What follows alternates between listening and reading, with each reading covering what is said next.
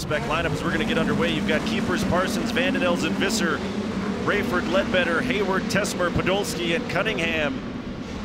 Off and running we go, and there's already a stack up down in turn one. Looks like Rayford jumped into the back of Tony Keepers. That's going to leave Tony Keepers facing the wrong way. Just look at this battle going on. Looks like Chad Rayford now. That's the battle for second. Rayford all over the back bumper of Ledbetter. Ledbetter got crossed up, and Rayford had to make a lane change there. Yeah, I told you earlier, Chad Rayford, this fits his style. Oh, making contact with Ledbetter. Yeah, already leaning on one another down the front straightaway. Top four already. Wow, Tony Keepers holding off Vandendels, and here comes Gray Ledbetter now to the inside.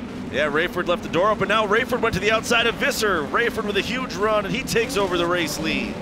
Chad Rayford in that Cannon Tire back ride, trying to run that fine line on the cushion, makes that pass stick, and Rayford's in the lead. Yeah, so our top three, actually our top four, pretty well spread out. Yeah, it looks like Rayford went in the pits.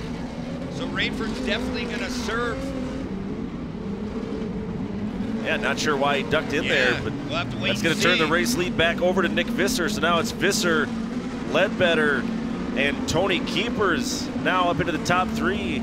So Keepers the only rookie in the top three so far. So she qualified first coming into this weekend, so the speed's there. Ryan B Motorsports are doing the phenomenal job keeping her behind good equipment. She's a heck of a race car driver as the checkered flag comes out for Nick Visser.